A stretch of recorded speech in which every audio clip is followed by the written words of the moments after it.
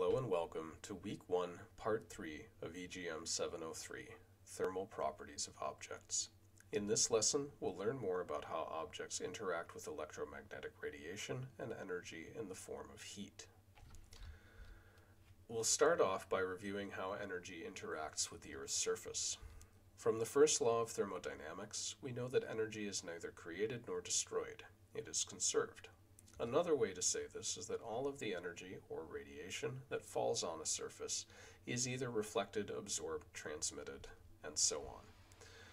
For the Earth's surface, a simplified version of that balance looks something like this, so long as that we are neglecting factors like precipitation.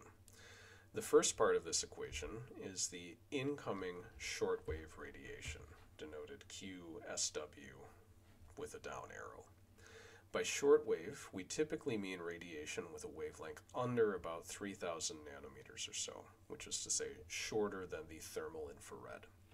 By incoming, we mean that this is radiation that is incident on or directed towards the surface. For the Earth, the main source of this radiation is, of course, the sun. Some part of that incoming shortwave radiation is reflected by the surface, which gives us the shortwave outgoing radiation, which is QSW with an up arrow. Next, we also have the long wave incoming radiation. This is thermal radiation that is for the most part emitted by the atmosphere and especially by clouds. We have the long wave outgoing radiation, which is the thermal radiation that is emitted by the Earth's surface. Next up, we have something called the sensible heat flux. This is the loss of energy by the surface via heat transfer to the atmosphere. When we have a positive sensible heat flux, it means that heat is being directed away from the surface to the atmosphere. We also have the latent heat flux, which is the energy that is lost or gained by the surface due to changes in phase, such as evaporation, sublimation, melt, or freezing. And then finally, we have the ground heat flux, which is the energy that is conducted away from the surface through the ground. We can simplify this expression a bit further. For example, we can define the net radiation as the difference between the incoming and outgoing radiation. For the long wave radiation, that expression looks like this, just the incoming long wave minus the outgoing long wave. And for the shortwave radiation, it looks like this. But if we remember that the Earth's surface doesn't typically emit at shorter wavelengths, we can simplify this further using the shortwave albedo, denoted as the A here, which is just the fraction of the incoming shortwave radiation reflected by the surface. Then the net radiation, which is the sum of the net shortwave and net longwave radiation, is given by this expression here, in terms of the incoming shortwave radiation and the net longwave radiation. If we put all of this together with the equation from the previous slide, we have that the net radiation is equal to the sum of the sensible heat flux, the latent heat flux, and the ground heat flux, respectively. What this tells us is that the net radiation warms up if the net radiation is positive, or cools if the net radiation is negative, the ground layer, in the form of the ground heat flux. It also warms up or cools the air in the form of the sensible heat flux, and it can cause phase changes in the form of the latent heat flux, for example, through melting snow and ice, evaporating water, or condensing water vapor. How much it does this depends on the atmospheric conditions for the sensible heat flux, as well as the surface properties like the albedo, the absorptance of the surface material, the emissivity of the surface material, or the temperature of the surface, as well as the different material properties. So the figure here on the right, which is from the 4th annual report of the Intergovernmental Panel on Climate Change, shows the average Earth's energy balance. The different numbers here are given in watts per square meter, and this should give you a rough idea of how much each of these different processes contributes to the overall surface energy balance or budget. Hopefully, you recall that heat is a form of energy that is measured in joules. Heat is transferred by a number of different processes. To start with, we have advection, which is the transport of heat due to motion of some fluid or substance. In the figure here, it would be represented by us physically moving the pan of water away from the fire. We also have convection, where heat is transferred in a fluid as a result of flow in the fluid, illustrated here as the heated water rising to the surface, cooling at the surface, and then sinking again, then heating up, rising to the top again, and so on. Radiation, of course, is the transfer of energy via the release of electromagnetic waves or particles, illustrated here by the energy released or radiated by the wood fire. Finally, we also have conduction or diffuse heat transfer.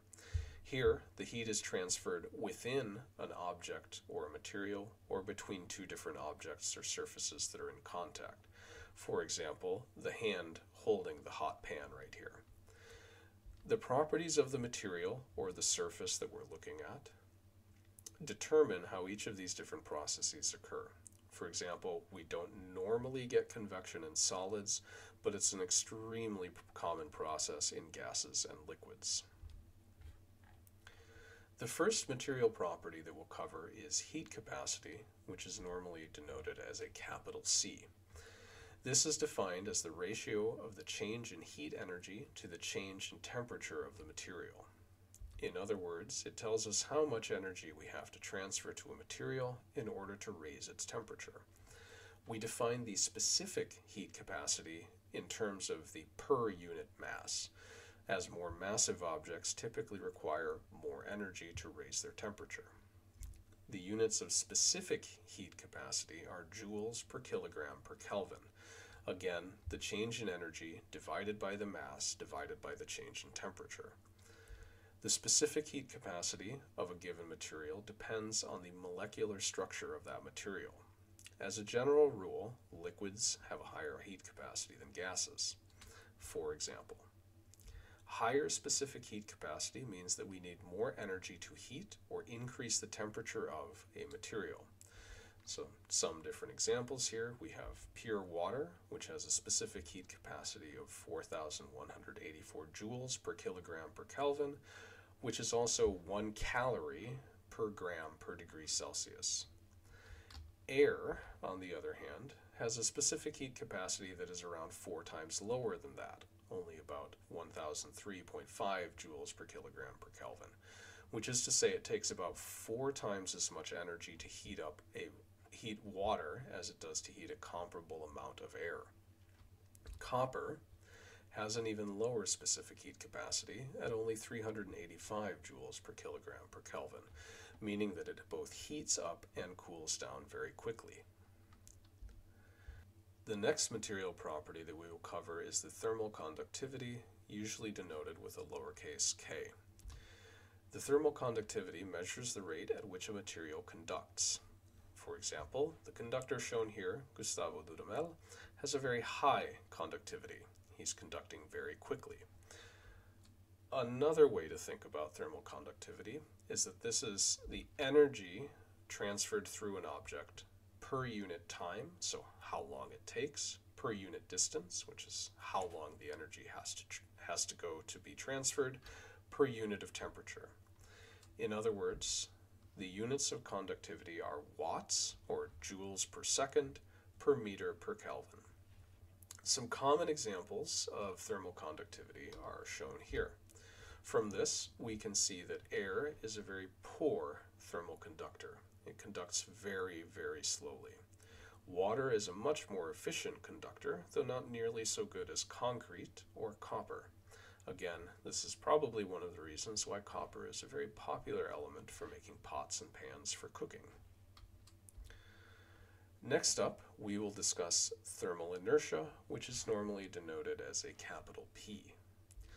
Like the name might suggest, thermal inertia is the tendency of a material to resist changes in temperature.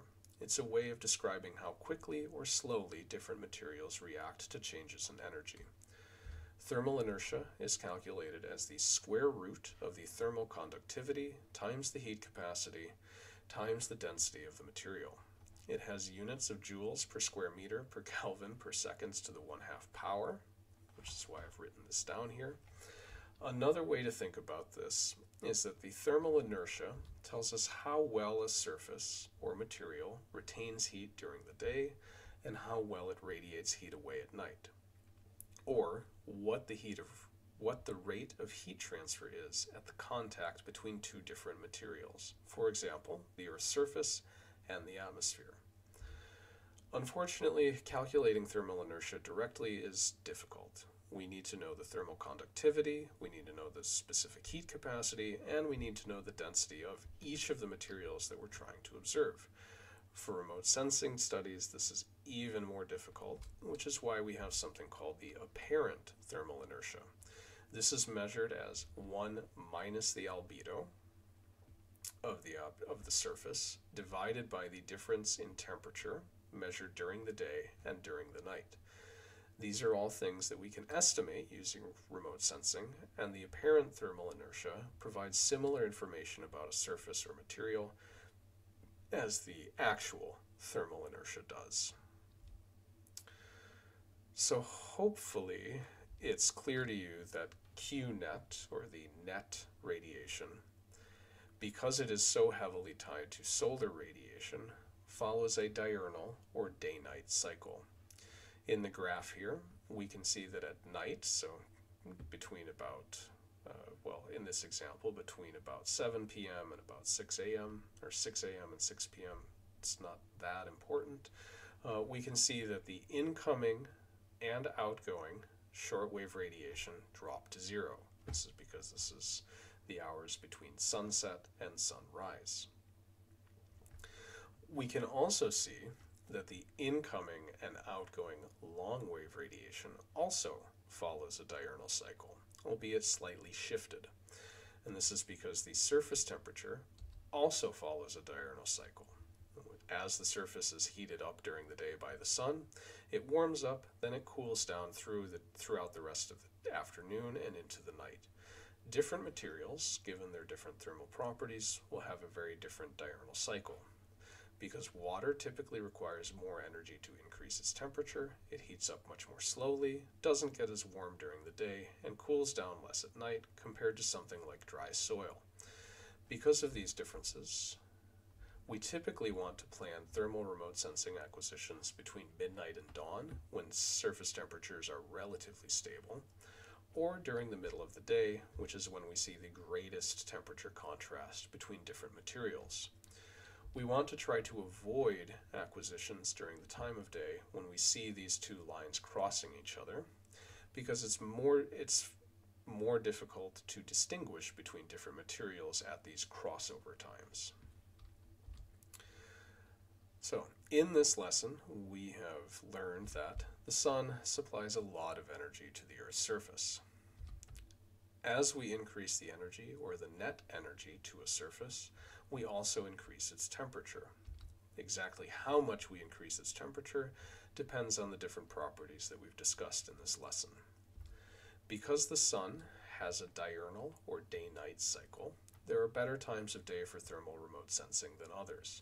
We typically want to select times of day when we will see temperature contrast between different materials. Otherwise, we have a hard time differentiating between these materials. Once again, you can read further about most of the concepts we've covered in this lesson in the textbooks, Chapter 4.9 and 4.10 of Lillesand, Kiefer, and Chipman, and Chapter 2 and 9.6 of Campbell and Wynne. I've also included a link to this 1996 paper by Cracknell and Chua, which reviews how to estimate thermal inertia from remote sensing observations. That's all for this lesson. I hope you found it interesting, and if you have any questions, please don't hesitate to email me or post in the discussion forum on Blackboard.